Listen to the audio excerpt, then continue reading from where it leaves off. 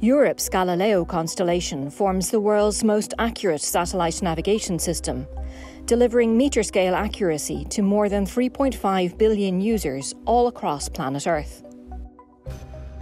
At the core of the Galileo system is a constellation of satellites in orbit, sufficient in number that enough are visible in the local sky to perform accurate positioning anywhere on Earth.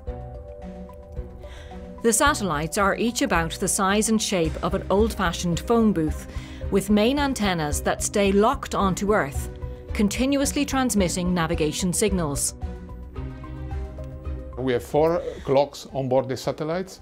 2 of them are the passive hydrogen maser, that is the most accurate clock that has ever been flying to space.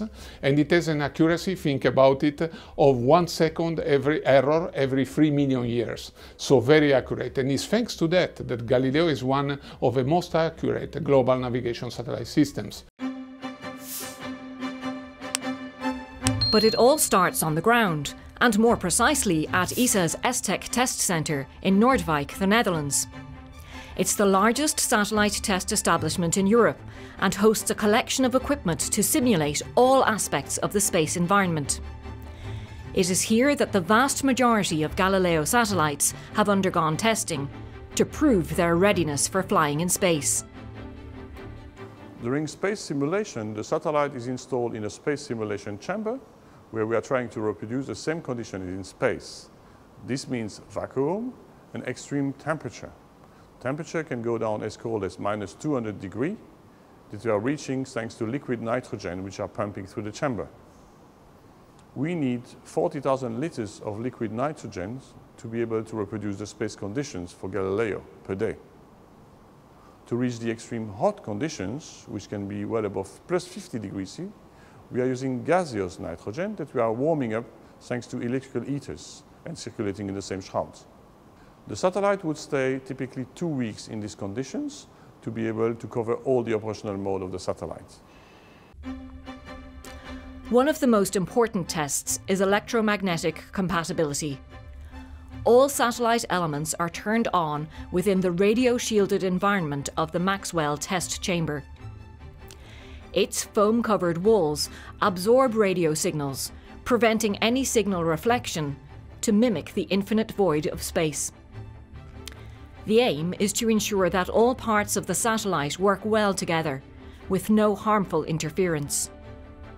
A successful test campaign means each new satellite is classed ready to join its counterparts in orbit, extending the reliability and performance of the world's best performing satellite navigation system. The next step would be that the solar arrays are mounted in a folded position, and the satellite would be submitted to the mechanical environment it would experience during launch. It is put in an acoustic chamber where incredibly big loudspeakers reproduce the acoustic noise that is made during a launch, and these sound waves have a big impact on the structure, and we want to verify, for example on the solar arrays, that they can withstand without any problems this high level of sound waves. Here, the solar wing of a Galileo satellite is deployed. The 1 by 5 meters long solar wing supplies about 1.9 kilowatts of power, about the same as an average European household's consumption. Mounted onto these panels are more than 2,500 state-of-the-art gallium arsenide solar cells. A counterweighted rig supports the deployment. Otherwise, the delicate fold-out wings, designed for the weightlessness of space, would crumple under the pull of Earth's gravity. What we see here behind me is a satellite with its solar array deployed, and it is reaching the end of the testing campaign. So it's gone through all the phases of thermal vacuum, acoustic, and we verify here that nothing was damaged.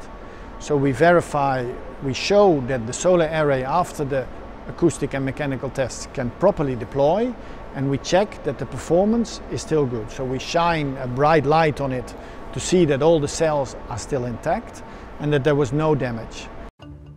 We have developed the system from the very beginning, measured the performance with the first elements, so we were actually very aware that the Galileo would deliver excellent performance because of the technology which is contained within the system. We have already started the first steps for deploying the next generation, second generation of Galileo, which will consist of more powerful satellites, satellites which will deliver additional services. They will also be reconfigurable in orbit, so this gives us a lot of flexibility, and we can adapt the services of the system to the market needs. And that really is an innovation that we will bring into Galileo.